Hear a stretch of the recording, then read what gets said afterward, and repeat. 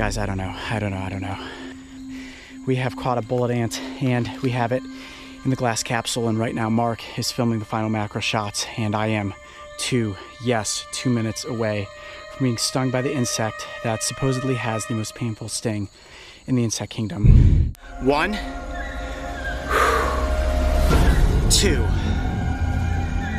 Oh my gosh, this is it. 3.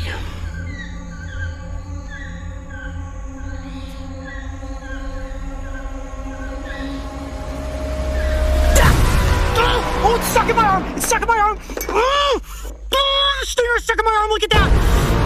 Oh! Okay, it's off, it's off, it's off! Oh my gosh!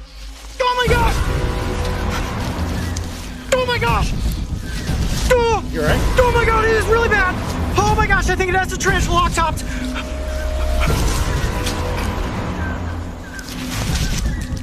Oh, the arm is getting really tight. Oh my gosh, Mark, put your arm out here, just tell them.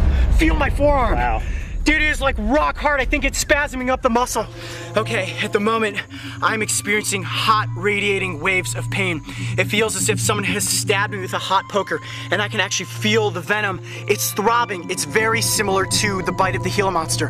When I was bitten by the Gila monster, it was intense pain, and then it would reside, and then it would return with a vengeance. This is...